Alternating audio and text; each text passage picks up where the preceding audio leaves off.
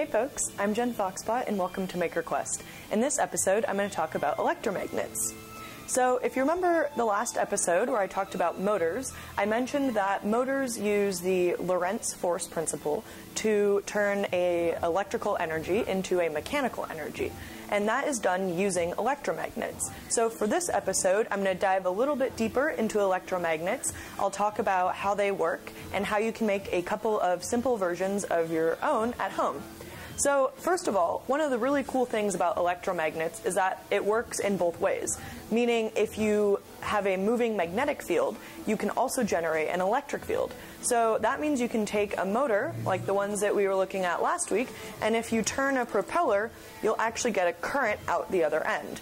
So if you attach this to a multimeter, you can measure the voltage and the output of the current generated from you spinning the propeller. So it helps to know the direction of the magnetic field lines when we're trying to make an electromagnet, since that'll tell us, how to best design our electromagnet. So you can use a variation on the right-hand rule, and how you do that is you point your thumb in the direction that the current is flowing. So if I have a straight wire going this way, carrying current in this direction, then I curl my fingers, and the direction that your fingers curl naturally is the orientation of the magnetic field lines. So in the case of a straight wire carrying a current in this direction, you get the magnetic field lines in circles parallel to each other, running all the way down the wire. So we can use that to help us figure out how to design an electromagnet. So for example, if you have a circle with current running through it, you can trace the path with your thumb, and what you'll notice is that, all the magnetic field lines as they go around the circle, well, it gets kind of an awkward angle, but they sum in the middle. So that means if you have a spiral carrying a current, the magnetic field lines will actually sum in the middle of that spiral. So as the current goes around, most of the magnetic field lines add in the middle.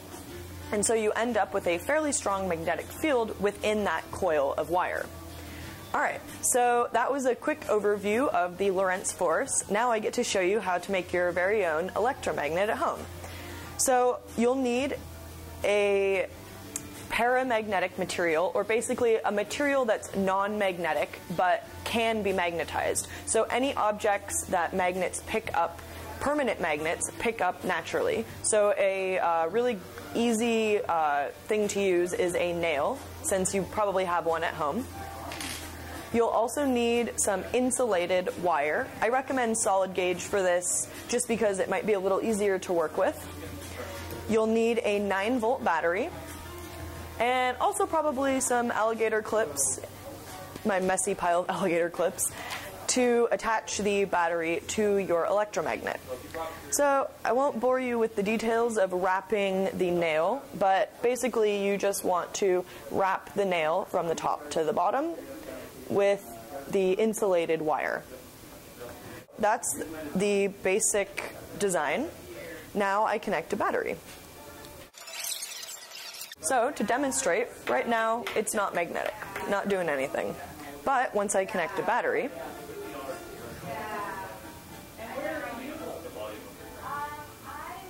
it'll be magnetized.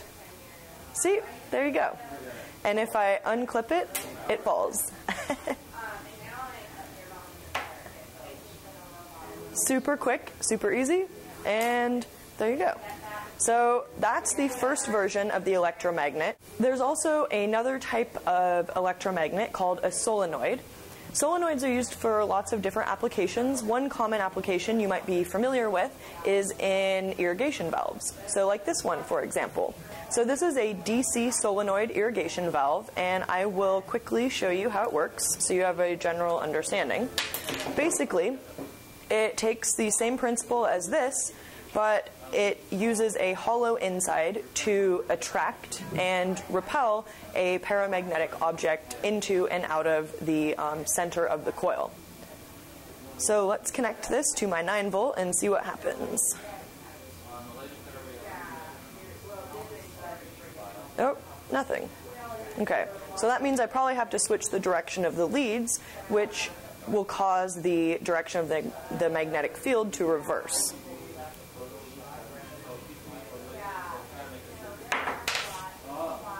So there you go. So I can also cause the material on the inside to be attracted if I reverse the direction of the current flowing. So let's make a simple version of a solenoid. So all you'll need for that is a straw, more wire, and a 9-volt that's fully charged. So this will require a little bit more current, a little bit more power overall. And you'll also need a paramagnetic material, like the nail before, and you just want to make sure that it can fit inside the straw. So again, won't bore you with the details of wrapping the straw in a bunch of wire, but basically you just want to make it as evenly spaced as possible. So now I will put the nail partially into the straw. Alright, well, nothing. So I think my 9-volt is a little low on juice. So I'm going to demonstrate this solenoid with a bit of a bigger battery.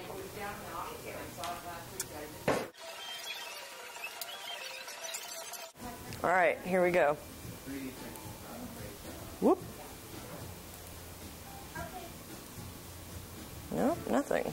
Okay. Let's switch the leads.